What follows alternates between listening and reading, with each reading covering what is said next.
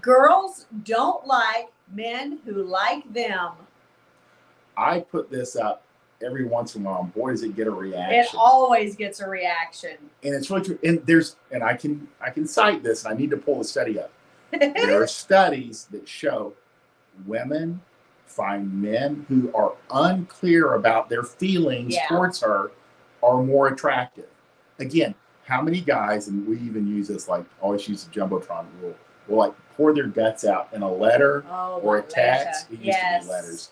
A text, an email, and then the girl prints it and shows all of her friends, or she screen caps your exchange and shows it to all of her friends in the group, or on Facebook, you name it. Girls always use a Jumbotron rule. Is there anything you wouldn't want projected onto the Jumbotron during the Super Bowl? You don't say it in text or writing. Right. It should always be. When you send a text, it should be something that if a guy sees that, he goes, I bet that guy gets laid a lot. Yeah. That's the reaction you want, is I bet he gets laid a lot. And that's the right text to send. Well, like when there's a real trend apparently of girls posting their texts, like screen caps of the text. And there have been several that have come kind of in our world, through our world, where the guy did it completely right. She's trying to make him look like a dick, but it's like, no, he was pretty spot on there. He was doing Roger that. Yeah. Okay. Yeah. And no problem. She's starting to roll. And she's just, but she's never been more excited than when she's doing this. Oh, it's more like this. When she's just frantically messaging him. Yeah. And she's all worked up. She's not talking to anybody else right then.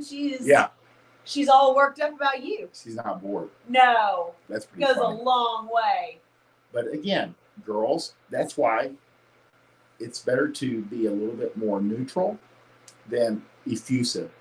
No compliments, no gifts, especially in the beginning. Yeah, there's stuff you can do down the road after she's slept with you a few times and invested in you, and it's obvious that she's and let's go through those different steps, because it's one thing not to walk into the first date and be like, oh my God, you're the most beautiful woman I've ever sat down in front of. But as you are in relationship, as you are dating a little bit more, we have to give a little bit more than just the front end stuff. Then it's okay to be like, I like that dress on you. Yes. Yes.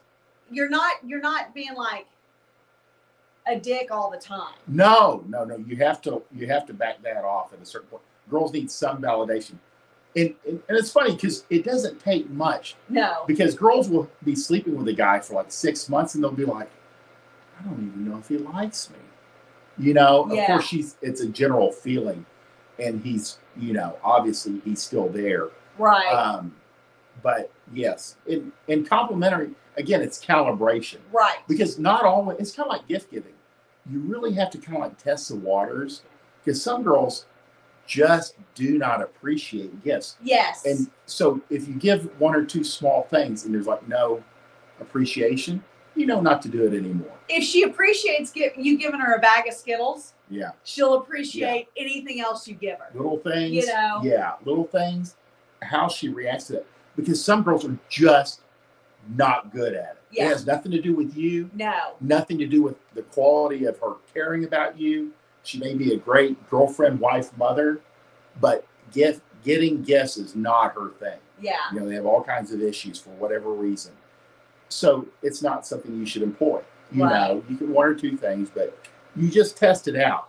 But you don't force it. Not all girls. I mean, this is one of those things that you see with guys that like the flowers on the third date, and then it's not appreciated. Yes. Yes. Just a bad idea. Yeah. Make her, I think the best way to say it is kind of get her to stages where she earns compliments, where she earns the nice dinners, where she earns flowers occasionally, where she earns things of that nature, compliments, gifts, all of that kind of stuff. Because what are you laughing at? It's true. I mean, it's true. Yeah. Yeah, but make sure that she's first reciprocating that. She's previewing that to you, and then a little bit down the road, kind of like you don't say I love you first. You wait till she says I love you. Or like on the third date, let's say she comes over to your house like on the third date and rearranges your furniture and hangs all of your stuff on the wall. He had art all along the ground. He has all this wonderful art, and he had it all just leaning on the wall. I'm an artist.